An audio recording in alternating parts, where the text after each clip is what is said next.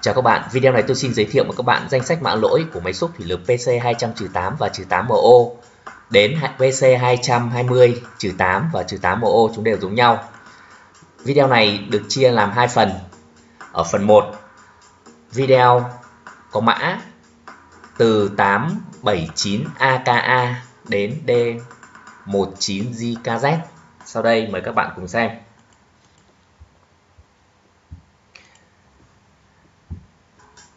Mã đầu tiên đó là mã 879AKA được xác định hộp đen của màn hình.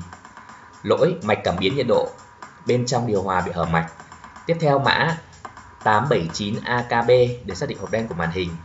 Lỗi mạch cảm biến nhiệt độ bên trong bị ngắn mạch. Mã 879BKA được xác định hộp đen của màn hình. Lỗi mạch cảm biến nhiệt độ bên ngoài điều hòa bị hở mạch. Mã 879BKB được xác định hộp đen của màn hình. Mạch cảm biến nhiệt độ bên ngoài điều hòa bị ngắn mạch. Mã 879CKA được xác định hộp đen của màn hình. Lỗi mạch cảm biến giã đông hoặc là bay hơi của điều hòa bị hở mạch.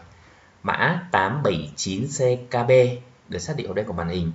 Mạch cảm biến giã đông của điều hòa bị ngắn mạch. Mã 879DKZ được xác định hộp đen của màn hình. Mạch cảm biến điều hòa ánh sáng mặt trời bị hở mạch hoặc ngắn mạch. Mã 879EMC được xác định hộp đen của màn hình. Lỗi hành động là L01. Hệ thống quạt thông gió của điều hòa bị hỏng. Tiếp theo mã 879FMC được xác định hộp đen của màn hình. Lỗi hệ thống L01, tức là mã hành động đó. Lỗi hệ thống điều hòa và của hệ thống trộn khí không hoạt động. Tiếp theo mã 879GKX được xác định hộp đen của màn hình. Mã hành động N01, công tắc áp suất của khí ga điều hòa bị bất thường. Tiếp theo mã 989L00 được xác định hộp đen của màn hình. Hệ thống điều hòa khóa điều khiển động cơ trên màn hình cảnh báo. Khóa điều khiển động cơ trên màn hình, ở đây cảnh báo 1. Tiếp theo mã 989M00 được xác định hộp đen của màn hình. Lỗi khóa điều khiển động cơ trên màn hình, cảnh báo 2. Tiếp theo 989N00 được xác định hộp đen của màn hình. Lỗi khóa điều khiển động cơ trên màn hình, cảnh báo 3. Tiếp theo mã AA10NX được xác định hộp đen của động cơ. Mã hành động E01, tắc lọc khí, tức là điện áp của công tắc áp suất nhỏ hơn 1V. Tiếp theo mã AB00KE để xác định hộp đen của màn hình. Lỗi hành động là N03, điện áp sạc thấp nhỏ hơn 7,8V. Tiếp theo mã BA-BAZG được xác định hộp đen của động cơ. Lỗi hành động là N03, áp suất dầu động cơ bị thấp. Tiếp theo mã BA-BAZK được xác định hộp đen của màn hình. Mã hành động là L01, áp suất dầu động cơ bị thấp. Mã BA-BCLS được xác định hộp đen của động cơ. Mã hành động N02, nhiệt độ nước làm mát cao. Mã BA-BCZK được xác định hộp đen của màn hình. Mã hành động L01, mức nước làm mát của động cơ bị thấp. Mã BA-HANS được xác định hộp đen của bơm. Mã hành động là N02, nhiệt độ dầu thủy lực bị cao. Mã CA111 được xác định hộp đen của động cơ. Mã hành động N04, mạch cấp nguồn cho hộp điều khiển bị lỗi. Mã CA115 được xác định hộp đen của động cơ. Mã hành động N04, lỗi tín hiệu cảm biến tốc độ động cơ chính NE và phụ bị lỗi. Tiếp theo mã CA122 được xác định hộp đen của động cơ. Mã hành động N03, lỗi cảm biến khí nạp, lỗi điện áp cao. Mã CA123 được xác định hộp đen của động cơ. Mã hành động N03, lỗi cảm biến khí nạp, lỗi thấp, điện áp đó. Tiếp theo mã CA131 được xác định hộp đen của động cơ. Mã hành động là N03, lúm vặn ga cảm biến có điện áp bị cao. Mã CA132 được xác định hộp đen của động cơ. Mã hành động N03, lúm vặn ga cảm biến có điện áp bị thấp. Mã CA144 được xác định hộp đen của động cơ, mã hành động N01, lỗi cảm biến nhiệt độ nước làm mát, có điện áp bị cao. Mã CA145 được xác định hộp đen động cơ, mã hành động là N01, lỗi cảm biến nhiệt độ nước làm mát, có điện áp bị thấp. Mã CA153 được xác định hộp đen của động cơ, mã hành động là N03, lỗi cảm biến nhiệt độ khí nạp, có điện áp cao. Mã CA154 được xác định hộp đen của động cơ, mã hành động N03, lỗi cảm biến nhiệt độ khí nạp, có điện áp thấp. Mã CA155 được xác định hộp đen của động cơ, mã hành động N03, lỗi cảm biến khí nạp, có điện áp vượt ngoài giá trị. Mã CA187 được xác định hộp đen của động cơ, mã hành động N03, lỗi nguồn 2 có điện áp thấp cung cấp cho mạch cảm biến. Tiếp theo, mã CA221 được xác định hộp đen động cơ, mã hành động N03, lỗi điện áp cao xuất hiện trong mạch cảm biến áp suất khí quyển. Mã CA222 được xác định hộp đen động cơ, mã hành động là N03, lỗi điện áp thấp xuất hiện trong mạch cảm biến áp suất của khí quyển.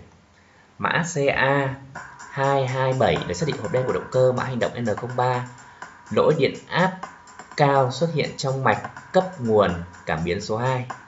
Mã CA234 được xác định hộp đen của động cơ, lỗi quá tốc độ của động cơ.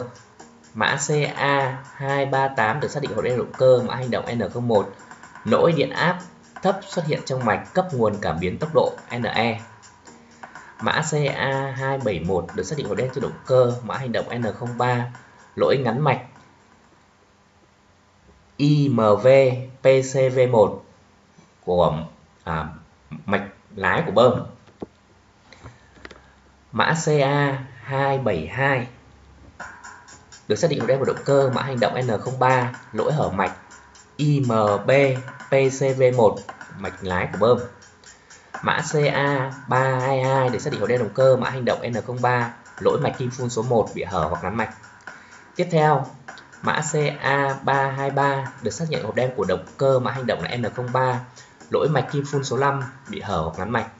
Mã CA324 được xác định hộp đen của động cơ, mã hành động N03, lỗi mạch kim phun số 3 bị hở hoặc ngắn mạch. Mã CA325 được xác định hộp đen của động cơ, mã hành động là N03, lỗi trong mạch nguồn kim phun. Mã CA331 được xác định hộp đen động cơ, mã hành động N03, lỗi mạch kim phun số 2 bị hở hoặc ngắn mạch. Mã CA332 được xác định hộp đen động cơ, mã hành động N03, lỗi mạch kim phun số 4 hở hoặc ngắn mạch. Mã CA342 được xác định hộp đen của động cơ, mã hành động N04, lỗi dữ liệu điều khiển động cơ không tương thích. Mã CA351 được xác định hộp đen của động cơ, mã hành động là N03, lỗi cảm biến nhiệt độ nhiên liệu có điện áp bị thấp. Mã CA352 được xác định hộp đen động cơ, mã hành động N03, lỗi điện áp thấp xuất hiện trong mạch cảm biến nguồn cung cấp 1. Tiếp theo, mã CA386 được xác định hộp đen của động cơ, mã hành động N03, lỗi điện áp cao xuất hiện trong mạch cấp nguồn cảm biến 1. Mã CA428 được xác định hộp đen động cơ, mã hành động N01, lỗi điện áp cao trong mạch tín hiệu của cảm biến nước trong nhiên liệu. Mã CA429 được xác định hộp đen động cơ, mã hành động là N01, lỗi điện áp thấp trong mạch tín hiệu cảm biến mức nước trong nhiên liệu. Mã CA435 được xác định hộp đen của động cơ, lỗi hành động là N01, lỗi xảy ra trong mạch tín hiệu công tắc áp suất dầu của động cơ. Mã CA441 được xác định hộp đen động cơ, mã hành động N04, lỗi điện áp thấp xuất hiện trong mạch ắc quy cung cấp cho hộp điều khiển. Mã CA442 được xác định hộp đen động cơ, mã hành động là N03, lỗi điện áp cao lớn hơn 36V xuất hiện trong mạch ắc quy cung cấp cho hộp điều khiển. Mã CA449 được xác định cho hộp đen của động cơ, mã hành động N03, lỗi áp suất cao 2 xảy ra trong mạch cao áp nhiên liệu common rail. Mã CA451 được xác định hộp đen của động cơ, mã hành động N03, điện áp cao xuất hiện trong mạch tín hiệu cảm biến áp suất nhiên liệu common rail. Tiếp theo, mã CA452 được xác định cho hộp đen động cơ, mã hành động là N03, lỗi điện áp thấp xuất hiện trong mạch tín hiệu của cảm biến áp suất common rail nhiên liệu. Mã CA488 được xác định hộp đen động cơ, mã hành động N03, lỗi nhiệt độ cảm biến khí nạp tăng cao vượt ngoài giá trị tiêu chuẩn. Tiếp theo, mã CA553 được xác định hộp đen động cơ mã hành động N01. Sự cố áp suất quá cao đã xảy ra trong mạch component nhiên liệu, trong hệ thống nhiên liệu đó. Mã CA559 được xác định hộp đen của động cơ mã hành động N01. Sự cố áp suất quá thấp xảy ra trong mạch nhiên liệu component nhiên liệu.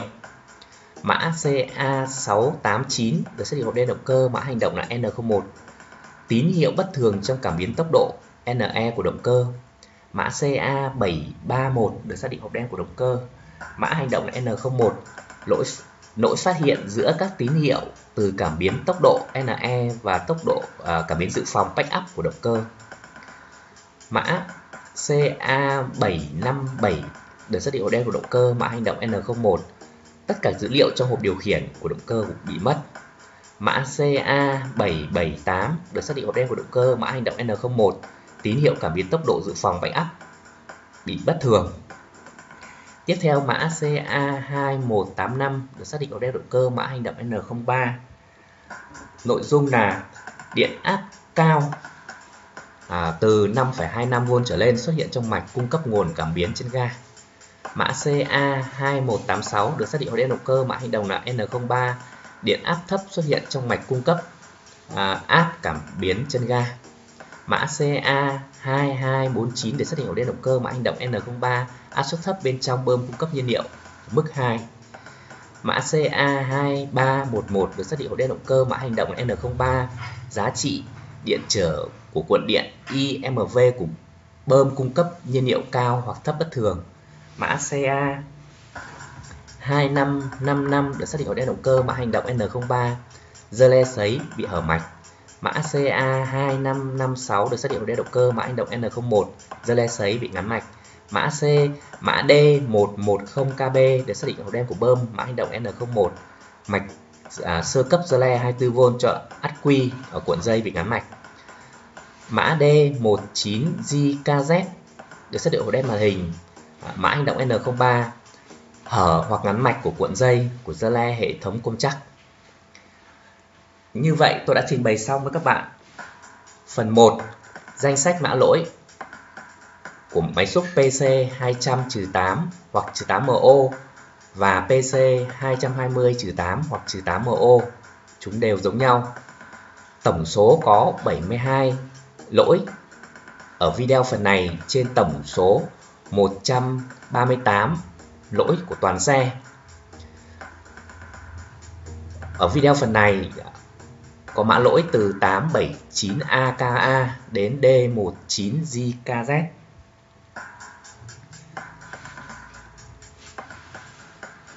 Cảm ơn các bạn đã quan tâm theo dõi video này.